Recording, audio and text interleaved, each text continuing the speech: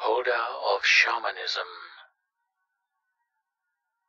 Go into any forest in the world that is far away from any signs of human life. While in this forest, find a spot where the sunlight peeks through the trees. Look towards the light and speak, "Why must we destroy something so beautiful?"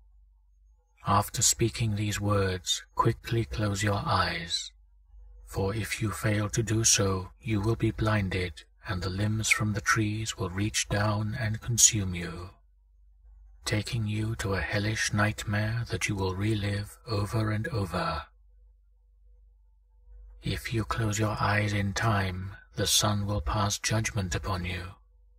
If you are worthy, then the wind will blow, carrying you to a field filled with flowers and surrounded by trees. Do not be distracted by the smell of the flowers or the beautiful colors.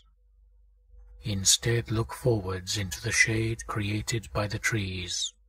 While staring, you will see a large Indian male walking from the shadows. In his hand will be a tomahawk. His body will be covered in various tattoos.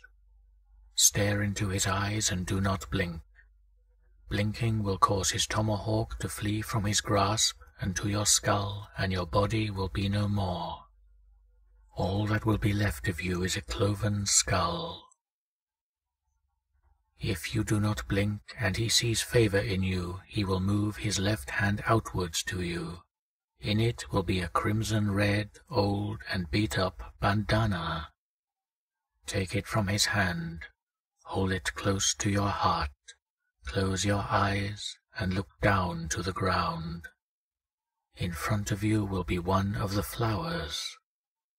Move the bandana to the flower and speak, "Replenish what is beautiful." After these words have left your lips, the bandana will turn into small white particles of light and will then fall on the flowers. A gust of wind will move through the area, and you will wake up in your bed in a place you call home with a new crimson-red bandana. This is object number 459. Use it wisely.